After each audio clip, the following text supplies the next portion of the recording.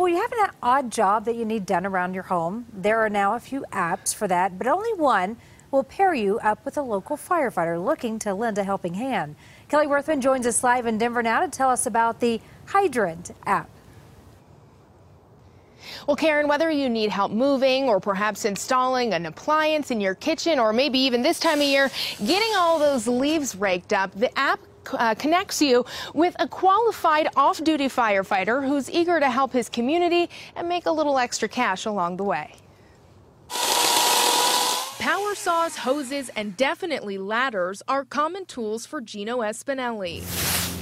He's a West Metro firefighter working with a new kind of hydrant. It's a mobile app for firefighters looking to earn extra income. I downloaded it, and within a few minutes, I got a job opportunity. Most firefighters work 10 24-hour shifts every month, leaving them with 20 off-duty days where some seek out side jobs. I think we get into firefighting to help people, and just that much downtime, I wanted something to do where I could find something in the neighborhood to give back.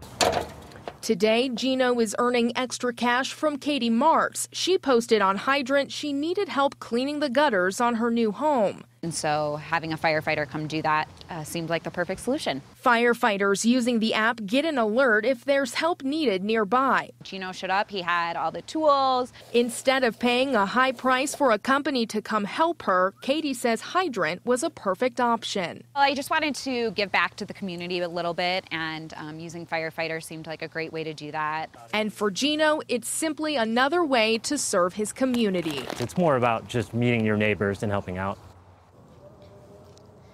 All right, so you're probably wondering, what does this cost? It's actually the customer who sets the price within the app, and that's also where all payments are processed. We've got more information at cbsdenver.com. Reporting live in Denver, Kelly Worthman covering Colorado First.